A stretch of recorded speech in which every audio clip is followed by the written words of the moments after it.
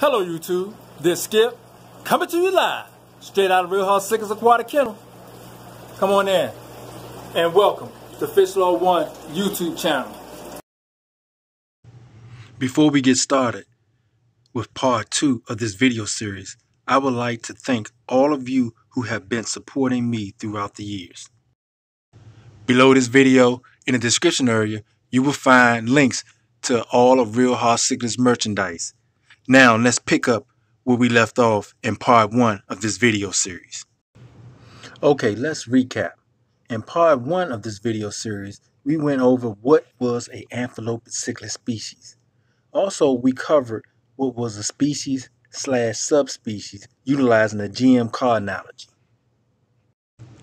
Let's turn the page and talk about how did we get so many subspecies and variants from one species, and why is it that we started classifying them during the early 2000s.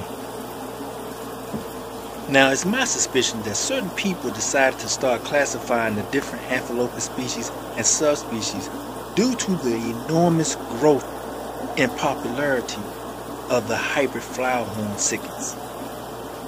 You see, I say this because in the 70s, 80s, even the 90s, there was no rush to classify these Amphilophus centralinum species and subspecies, especially the barb variations.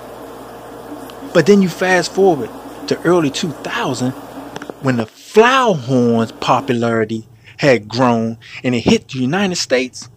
All of a sudden, we was in a mad rush to start naming and classifying all the different centralinum, Amphilophus, barb variations, and so on and so forth. Check this out, folks. A lot of people wanted to debate me about this topic years ago, but they never presented any documentation to substantiate their position. And you know what I say about having documentation, but just in case you are new to my channel, I will introduce you to my saying: documentation beats conversation all day long.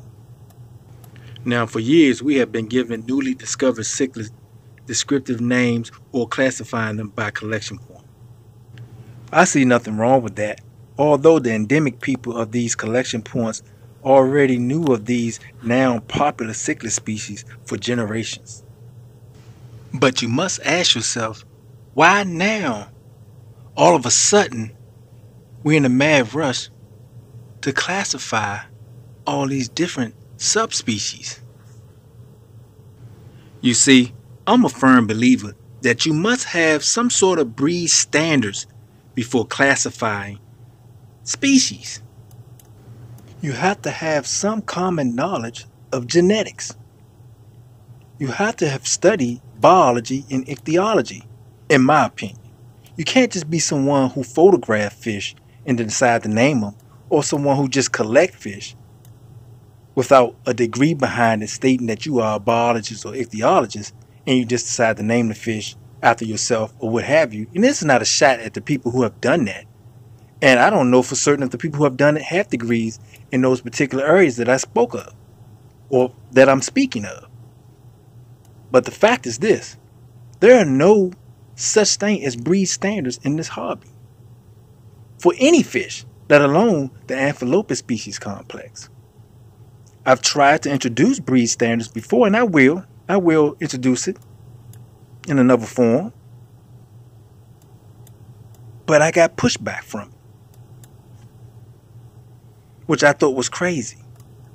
But I do know that certain distributors would like for most of you guys to be ignorant to the fact, and so they can sell you all types of so-called newly discovered breeds when they really already exist, and they were distributing these fish long before the flowerhorns exist, long before 2000. We used to call the so-called red as leaders and the barred as leaders. They had a barred as leaders that we used to call blue devils. Of course, that was incorrect, but that's what we used to call them back in the day. And then we used to call the other ones redhead centralinums or Costa Rican redhead Midas.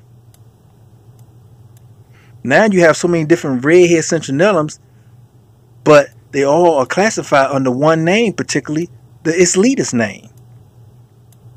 Then you have some people or distributors that classify them under their own descriptive name, red shoulder Midas, or myself including.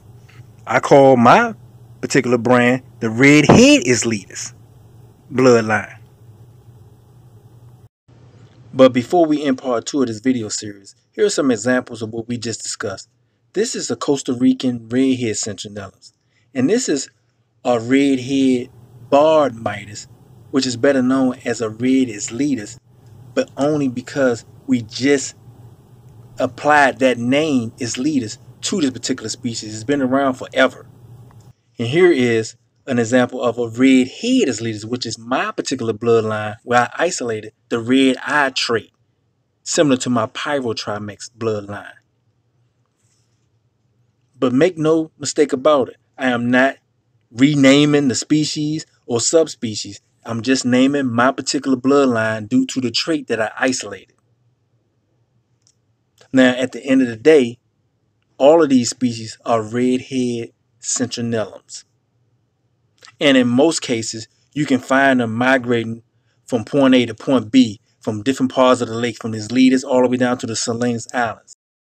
Now, make sure you watch part 1 of this video series, because it's important that you watch these videos in order so that you can gain a greater understanding of what I'm explaining to you. Now, sticking with my GM analogy,